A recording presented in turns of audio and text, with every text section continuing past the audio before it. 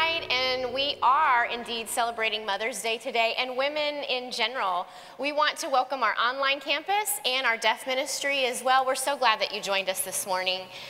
We all come to motherhood with different perspectives, and motherhood affects each one of us differently. I remember the first few days being a mom. 19 years ago, I had a newborn daughter, and in a couple of hours of being home with her by myself, I convinced myself that she was choking.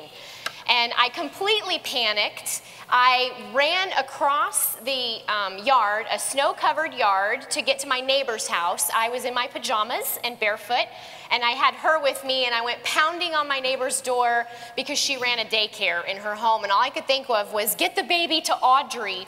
And her teenage son opened the door, and I scared him half to death. I thrust my crying infant at him. I'm crying.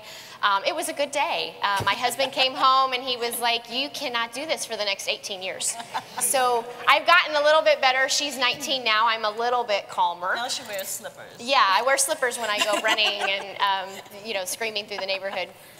I do credit the women and men in this church for coming alongside me all throughout the years of my parenting journey and sharing their wisdom and their insight and their experience with me. I think of Galatians 6:2, which reminds us, carry each other's burdens, and in this way you fulfill the law of Christ. And I believe that Southside Church is a beautiful picture of that actually in action. So I'm very grateful for the women that have come alongside me over the years. And it's in that spirit and in celebration of Mother's Day that we thought we would invite a few of our ladies from Southside who love Jesus and have learned a thing or two along the way to just share some of their insight and their wisdom with us. So let's just jump right in. I want to introduce our panel to you. We have Elizabeth August. Elizabeth, she is Dr. Elizabeth August now. She graduated yesterday from William & Mary. Dr. August and Freddie, her husband, they have two girls who are college age, and actually Janelle, your oldest, just graduated from college yesterday. Yeah. So she's in that young adult period, navigating that territory, so I cling to Elizabeth quite a bit. We also have Emily Woodworth.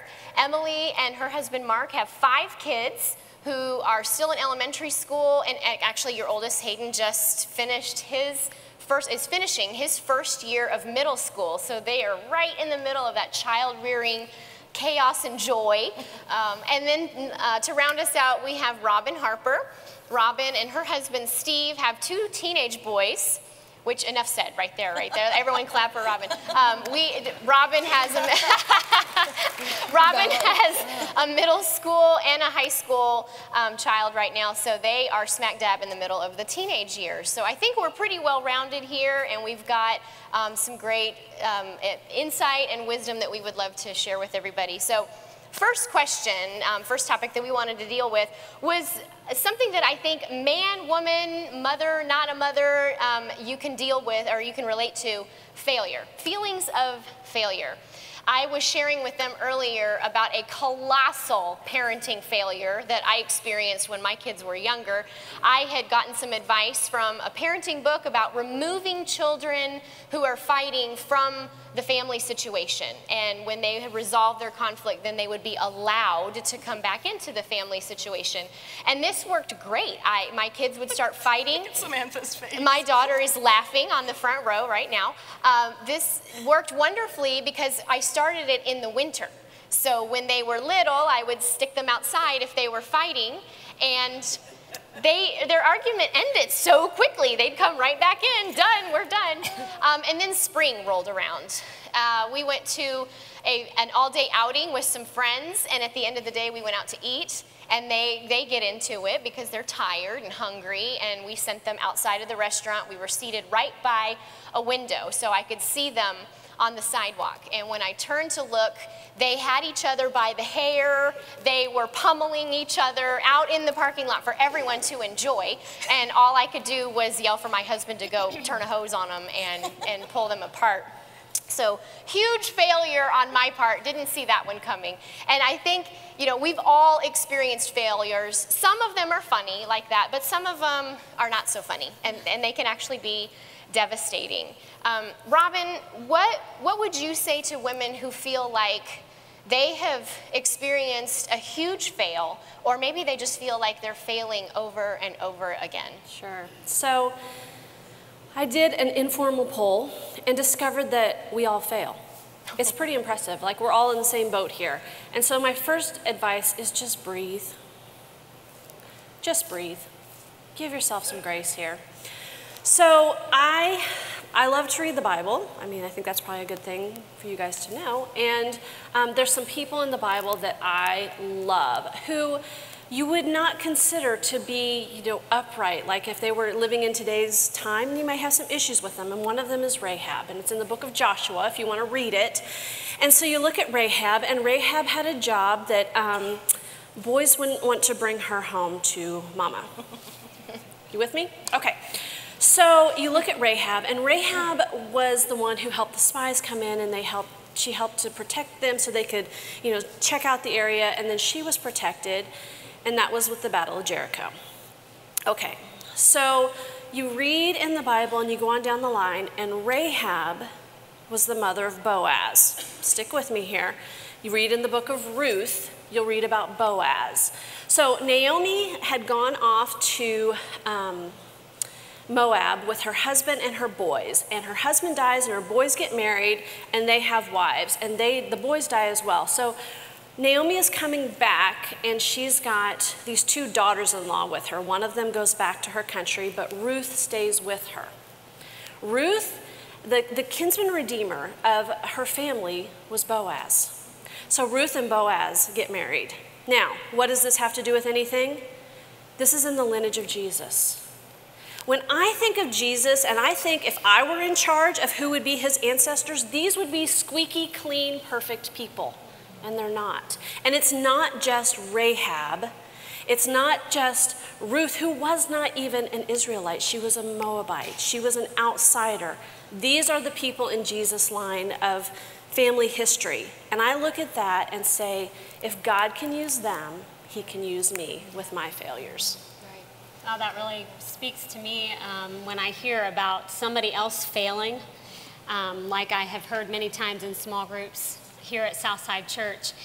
I think that my failure is my fear of failure and my expectations versus God's expectations of me, and balancing that and knowing that God's expectations of me are far different, that he loves me regardless of circumstances, regardless of how many times that I fail.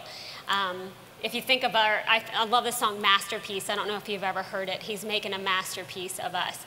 And if I think of it in that way, God's creating us, and he's not making any mistakes. We're making mistakes, but we may not see the bigger picture, the bigger painting, but he does. Okay. He sees the end. Let me tell you something. I was looking at that last night, and I was looking at 1 Corinthians 13:12. For now we see, perfect. Now we see in a mirror darkly and dimly, but then face to face. And the commentary was saying that back then, when Paul was speaking to the church at Corinth, that was their trade, making mirrors. But they made mirrors of polished metal, so you could it's not like the mirrors we think of today. So we think, now you see darkly in a mirror. How does it happen? They had polished metal. So when they looked, it was just a very vague, indistinct form. And God is saying to us, look, you don't see the big picture. What is happening in your life right now may seem like a failure to you, but you don't see the big picture. You may see it darkly, you may see it dimly, it may be indistinct, but I have a master plan, going exactly to what you said. And I kept thinking of that. We think of, so I thought of it, okay, so what is failure, what is success? King David, when he was about to die, he gave his son Solomon the following advice. Do what the Lord your God commands and follow his teachings. Obey the law of Moses. Then you will be a success, no matter what you do or where you go. Love God, obey God. And if you're doing that, that is success. Everything else is what the world defines as success. So don't use the world's standards, use God's standards. If you love God and you obey him, he will guide you. My mom has this saying, every mess is a message, every test is a testimony. I love that. I grew up hearing that. If every mess is a message, she always says, when you mess up, you know, it's okay. If you're loving God and obeying God, we all fail. You all do things that, you know, you think, oh, this could have been better or whatever. It's a message that you can share with somebody else. Every test is a testimony. If you are tested, if something in your life is not what you think is successful, it may just be God's test so that you can testify to somebody else, to help somebody else. And I think of God's logic. So we think, we have the world's standards, we have God's standards. God has defined success for us. God's logic is not the world's logic. It is the exact opposite. I started tracking it in my Bible. Every time I read something that was the opposite, I would write it down. So for example, Matthew 16:24. If you save your life, you lose it. If you lose your life, you'll find it. Matthew 18:4. The humble will be made proud, the proud brought to destruction. Matthew 20:16. The first will be last, the last will be, you get what I'm saying? The flip, right? So we think of, the world has tried to mold us into what we should define success and failure as. And God is like, please, please, please. What the world's logic says, mine is the flip side of that. Right? If somebody strikes you on one cheek, turn the other cheek, who does that? Nobody does that. But God is saying, that is my logic. So I think those messages have really helped me figure out, I can't judge my life, what do you say by Facebook? I can't judge my life by anybody else's standards. I have to use God's standards, and God says, love me, obey me, and that is success. So everything else kind of, we learn. Yeah. You learn from it. And like you were talking about Rahab and Ruth, the world looked at them and they put these unrealistic expectations on them that Emily's referring to, and God's looking at it from a totally different perspective. He flips the script every time. He flips the script. I like that. Take notes. Okay, wonderful. The next subject that we wanted to address was, Elizabeth, how about you start us off on this one? Sure. If you could go back in time and talk to the Elizabeth of, say, 10, 15 years ago, what would you say to her? Do you know why they chose me for this one? Because I have 10, 15 years behind me. I'm the oldest one on the panel. Thanks, Sharon. You're welcome. I think of, so this is not like scriptural, really. I mean, it's just kind of like me talking as a female. So 10 to 15 years ago, I had a lot of dreams, a lot of aspirations. And when I got married, God really laid it in my heart. And I'm not saying this is for everyone. This was just God's plan for me. God laid it on my heart to kind of put those aside, to just think of being mom. And I had just finished up my master's degree, and I thought, I really want to go forward and do my PhD. And it just didn't happen. And the timing wasn't right, it didn't work right. And I always felt, well, God, you know, I love my kids, and this is a perfect example of what your plan for my life could be, that I can follow your path. And you think of, I mean, so many of us in this congregation this morning, in this audience, would think, well, I've put stuff on the back burner for taking care of elderly parents. Or I've put stuff on the back burner because, and you can fill in the blank with whatever the because is. And as females, sometimes we are service leaders, so we serve. I mean, that's just kind of our makeup.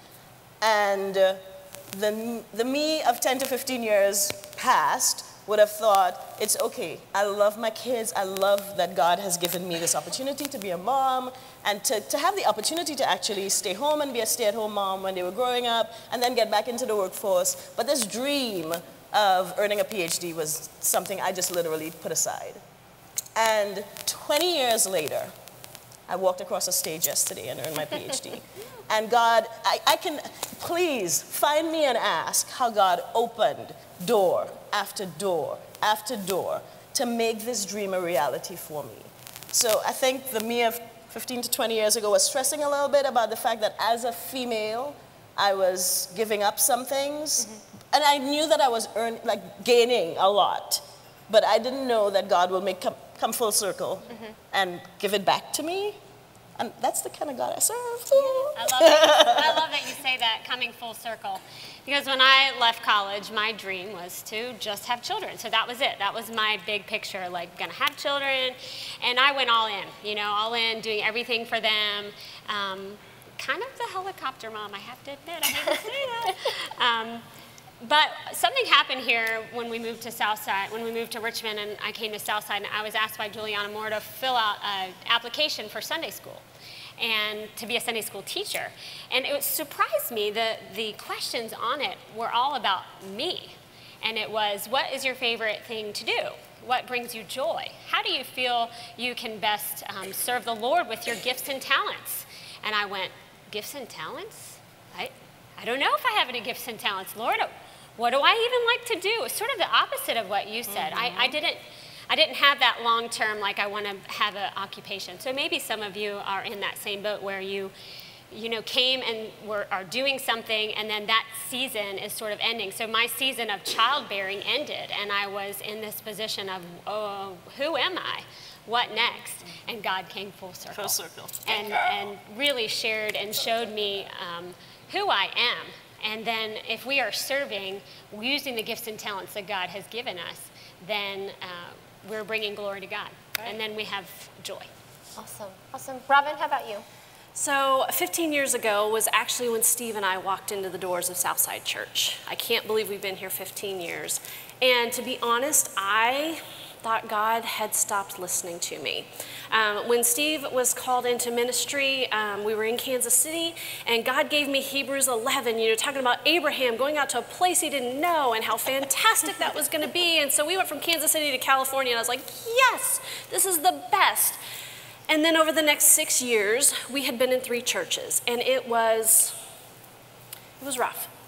And so when we came here, I was like, God, do you even care? Are you even listening to me? I've asked you. I believed that you wanted us to go into ministry. I believed you had a plan for us. And so when we walked in the doors here, I was like, all right, maybe we'll just be here a couple years and off we go. And I had asked God, can we at least have 5 years? That'd be kind of nice. And here we are 15 years later. And so I can look back and I would tell the 15 years ago me, God has not forgotten you. He hasn't abandoned you. He's listening to you, and guess what? Everything you've prayed for and asked for, he's going to give you right here at Southside. I asked for a fantastic church to be a part of. You guys are fantastic people to get to do life with. You have loved my children. You have loved me. You have walked with me through so many different highs and lows. And you have been the people that my children have looked to. We had an issue with Austin a few weeks ago, and he and I were going round and round, and we were not getting a resolution on it. And I just knew I was right. And well, of course you are. Of course I was. Of course I was. And so I said, and I knew Steve was exactly on the same place that I was. So I said, all right, Austin, pick 3 people, only 3 people that you would choose to speak into this. And he chose 3 men from this church. And they gave me advice that I needed to hear.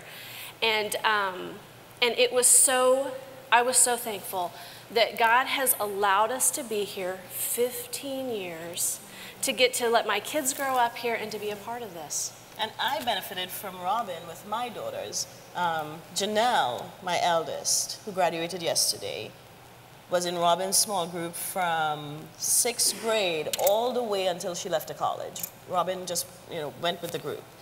And Robin has been a source of, when she needed advice, when she wanted somebody to talk to, and somebody that she loved, truly, truly loved. I think of Susie Foldenauer, who I know many of you all in the audience are going, yes, because she has mentored so many of us. So for our kids, we have that small group, that connection. The people here really pour into our kids. But then for me as a mom, I'd go to Susie. She has older kids than I do, and I'll go to Susie and say, okay, I'm thinking about doing this. What do you think? And she's like, no, stop right there. Exactly like that. We needed a seatbelt for Elizabeth when she's in her chair. But it's just the godly advice. I was looking online and seeing what is a successful mom. And they had this list of things, because I was going to be, they're saying this is success and God says this, but it's like they were really biblical principles. And one of them was, don't be afraid to reach out. And when I think of reaching out, it's not, I think for me it has been not so much the age of the person I'm reaching out to, but the stage of life they're in. I've looked at people that have probably been, like are a little ahead of me and can kind of speak back and say, these are the mistakes I made, don't do that. And my sister was telling me this actually yesterday, and which was pretty neat. She said, I know tomorrow is Mother's Day, and I want you to know that I came to you for advice. And she's younger than I am. And she said, I would ask you things, or you would say to me, you were never afraid to be transparent. You were never afraid to show that you're not perfect. So I would be like, oh my gosh, right now I feel so fat. You know what I'm saying? Like just regular stuff that we go through as females. Or right now, I feel like a failure, or I feel like if I'm doing this wrong or this wrong. And she said, and I would listen and say, okay, I'm not going to do that. I'll make sure my kids don't do this. Because she was learning from me. And I had people in this church that I was learning from. And I had people from the church that were pouring into my kids that they were able to look to. So I think it's that, again, the body of Christ. We talked about that last week in our service. The body of Christ. We all play a part. And men stepping up for boys, females stepping up for girls, parents stepping up for each other. I think that is so important. You guys are full of good stuff. All I would have said to me 10 years ago is chill out. You take a breath already. But that was good stuff. Let's move on to another subject. And maybe, Emily, you can start us off with this one.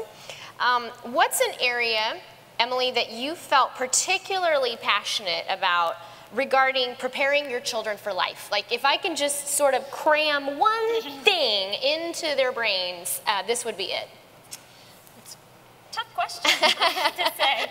I think Mark and I make a partnership in this, but this can speak to anyone at any stage in life, single moms, grandparents raising their grandchildren. Sometimes that's a case. Right. And we sort of put a mission in the heart of ourselves as we begin to raise our home. And it's from Deuteronomy 6:5-9. You shall love the Lord your God with all your heart, with all your soul, with all your might, which we've heard many times. And then it says, and these words I command you today shall be on your heart. You shall teach them diligently to your children. You shall talk of them when you sit in your house and when you walk by the way, and when you lie down and when you rise. You shall bind them as a sign on your hand, and they shall be as frontlets between your eyes. You shall write them on the doorposts of your house and on your gates. And as we all know, we yell at our kids, we yell at our spouse, we yell at our coworkers. We do all of these things. And for me, to prepare my kids for life, or to prepare our household, it's really about taking opportunities where conflict happens, where we usually take, when there's a conflict, we say, oh no, this is terrible, I have a terrible home. That fear of failure. And we think that nobody else is going through what we're going through. And what I like to think of it as, or at least I try to remind myself in the moment when there's a conflict, is this conflict is an opportunity for God to move in, an opportunity for us as parents, us as single moms, as grandparents, to step in and show what God's perspective is. And so in order for us to do that, we need to be in the Word of God ourselves. And when we do that and we're sharing those stories with our children, we can use biblical words to speak into that conflict. Yeah. So we're speaking about peace, patience, kindness. When we're not being patient, I might talk about how I have struggled with patience, what the Lord says about patience, what the stories of the Bible say about patience. And does it take a heck of a lot more time? Oh yeah. It's a lot easier to just yell at them and tell them the right thing to do. And when we share biblical stories and insert God's word into that, that's sort of what I would say is most important for just preparing for them for the future, because I want them to go out in the world and know how to solve conflicts. Right. And I want them to use God's word to solve conflicts. Right. Really trying to prepare children to become adults that don't need you. Yeah. Robin, what was something that you felt passionate about preparing your kids for life? So, there have been women in this church who have had such wisdom, who have raised kids before me. Like, working in youth ministry, to be honest, Steve and I had been around kids so long, and teenagers, I was like, I got it, no big deal. It's another thing when they're in your house. And so, part of it, and I don't really know what to call it, so this is my own little title for it, and it may be right or wrong, but I call it the balance of power. And so let me explain. When Austin was a baby, I made every decision for him. I made a decision what he was going to wear, when his diaper was changed, what he was going to eat. I made every decision for him. Now, he made a little bit like if he was actually going to go to sleep when I put him down for a nap, but you get it for the most part. And then as he got older, he got to make a little bit more decisions, actually both of the boys. And some of them were ones that I was like, all right, what do you want to wear today? And my children have shown up to church in plaid shorts with a different plaid shirt with bright orange socks, and I'm like, whatever, they're gonna wear it. Yeah, we can always tell when you're empowering your children to learn how to dress. Yes. And they also would love to wear their costumes to church, so we'd have Spider-Man and Batman and whatever show up. Okay, fine, what, you know, it was, let them have their thing. You know, haircuts over the years. They look at me and they're like, Mom, why did you let me have my hair like that? Well, you insisted. Yeah, exactly. But as he's gotten older, Austin is now 17. And I'm holding on for dear life here because this is, I'm now at the point of, is he ready? Have I taught him everything? Does he know? Can he make wise decisions on his own? Can I let him go into a situation that I may question, but can I let him go and let him make the decision? Giving him all the tools that I know how, okay, if you see this, that, or the other thing, maybe you should get out of there, that sort of thing. Because in 1 year, he graduates high school. Right. I will be, you know, a blubbery mom. You guys can all, you know, bring me tissues that day. But he's going to have to make all of his decisions. Now I know as kids get older and such that they still come back to Mom for advice. I did that to Mom a lot. But it's the giving them age-appropriate decisions on their own and not clinging on to everything. Because I'm a control freak, and I want to make sure things go just as planned. And I want to make sure my kids are making the best choices, whatever. But sometimes I have to let them do it on their own, and they have to fail to learn the lesson. Yeah, those role changes can be hard. I really think all of us want to just hear, good job, well done. I know I do, and I think I'm reminded of the song Control, and it says that God is behind and before you. He's there to redeem and restore. So he says, good job, well done, good and faithful servant, and he loves us just where we are. And he's judging it by his standards, not the world's standards, Right, not well right. done. I think for me, it has been, I have 2 girls. So for me specifically, it was making sure that I had them understand how to live a sexually responsible and pure life. That was just very important to me. And I think it started when they were very young. That it was something my parents did an excellent job with making me understand. I remember my dad bought Love Must Be Tough for me. I think I was like 11 or 12. And he's like, read this book. It's an excellent book because it will teach you what you should allow, how you should allow people to treat you. But he was thinking of it also from a female-male perspective, that love does not mean that you're a doormat. Love, you know, just the basic things that I think a female really needs to understand. So for me, it was, from the time they were young, the scripture has been, I guess, a really good guide for me. Jeremiah 1:5, I knew you before I formed you in your mother's womb. Before you were born, I set you apart and appointed you as my prophet to the nations. And I talk to my kids about the fact that before you're even born, God has a plan for you, God formed you, that there is you should respect yourself, understand how unique and powerful you are as a female, that God made you to be this way. And I praise them a lot. I think verbal praise goes a long way because we were able to, I think as a mom, I would always say, oh, you look beautiful today. Or what you did was such a kind act. So that it built them up so that they didn't feel torn down. I was looking at a study, it was done by the National Institute of Child Health and Human Development. They looked at data from students, girls and boys, first grade to age 15, and they took data 6 times during that time frame, they had close to 1,400 participants, and they found that the increase in father-adolescent conflict and the increase in mother-adolescent conflict, it increased the risk of sexual activity before the age of 15, when that was happening in the home. We'll go, duh, we get that, right? What they found was, however, so I'm going to speak specifically to the men, a rapid decline in father-adolescent closeness.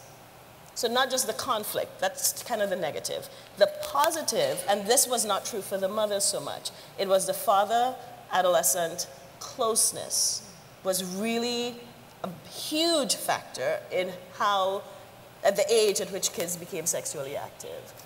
And Freddie has been excellent in that regard, where he has, so we partner with this, and he is the model of what they should expect from a man, how they should expect to be treated, how they should be respected. So I think when it came to the sexual responsibility and sexual purity, it was more about respect. God has made you to be all this, and to make sure they understood that. And then from the home, look how my husband respects me. So the two parts of that, I think, laid the groundwork so that when they went off to college, I remember walking into the dorm. So this is how clueless I was. Walking into the dorm to drop my child off to college, and for the first time realizing it was co-ed. It's like, they allow this in America? What in the world? And I thought, okay, Jesus, I'm freaking out now. But I think I understood that really, it's up to my kids, right? We can't make those decisions for them. All we could do is lay that groundwork. And I really, because I think, again, dads, my dad gave me that book from a very young age to tell me I was a powerful female. I should respect myself. This is how I should be treated. And he modeled that with my mom. My husband modeled it with me. So my kids, I was able to say, God, I rest in the training that you put in my heart to give to them. I rest in their relationship.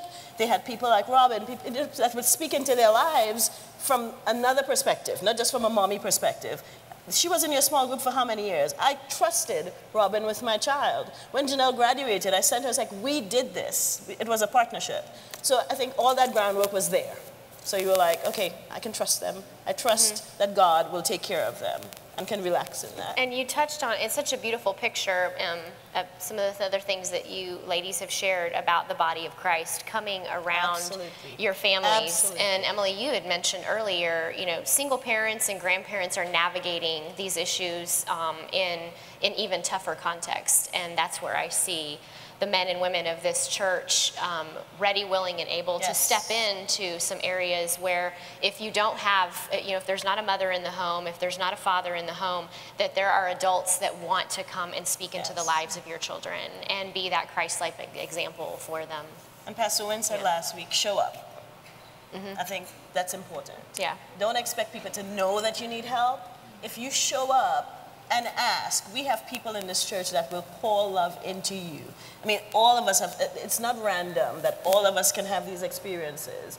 We showed up and we knocked on doors and said, I need your help. You went, you know, you asked your son and then you went to the men and they poured into him.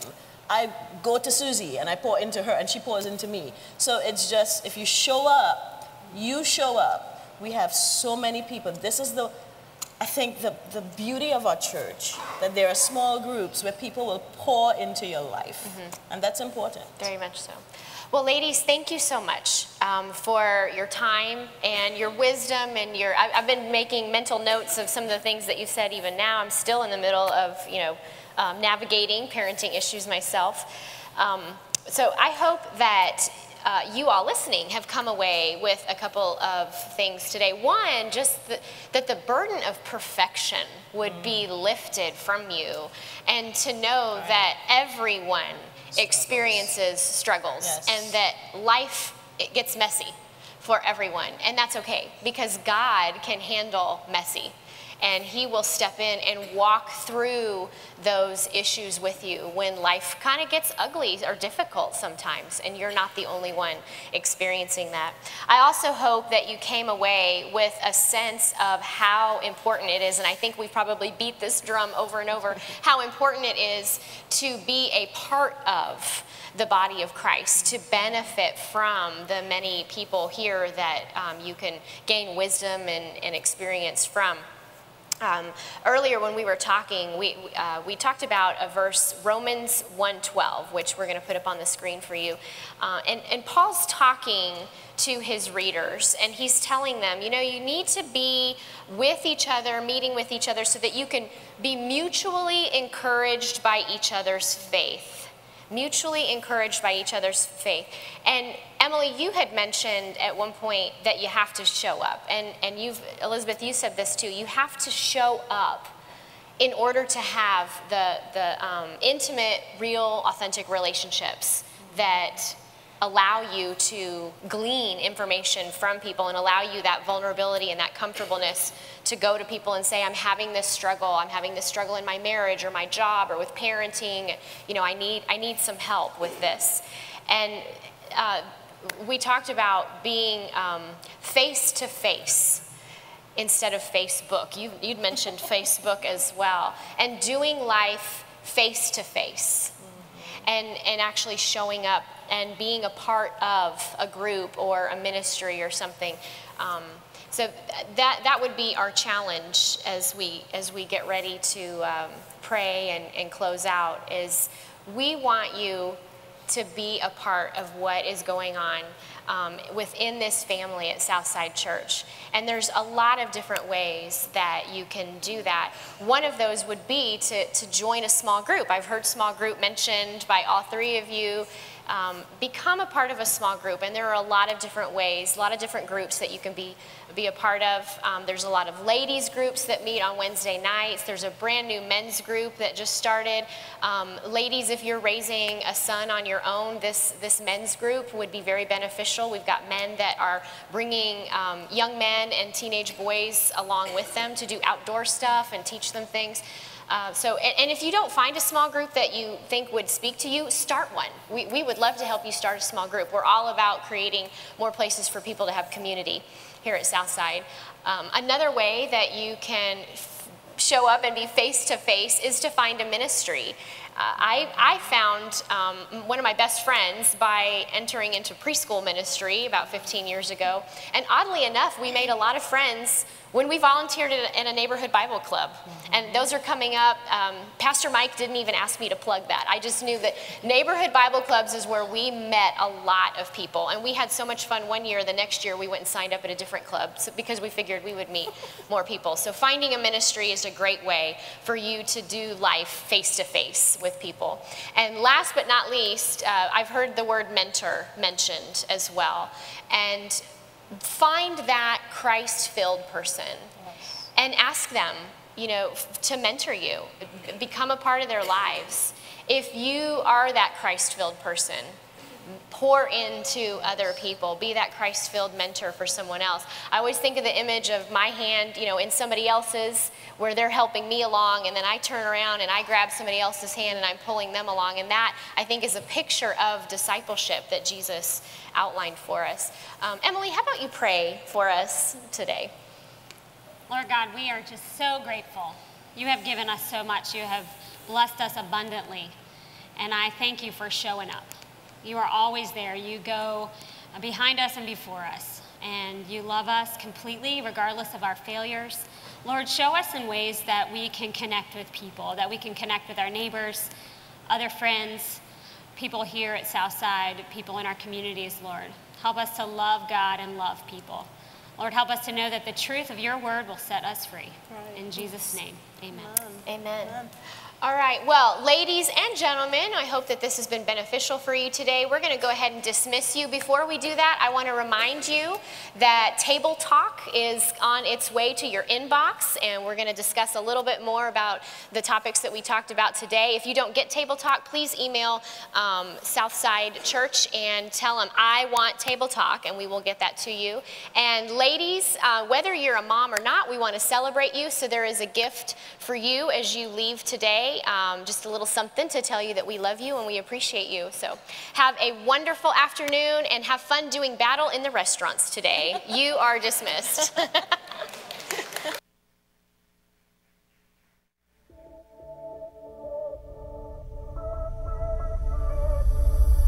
What is this love that won't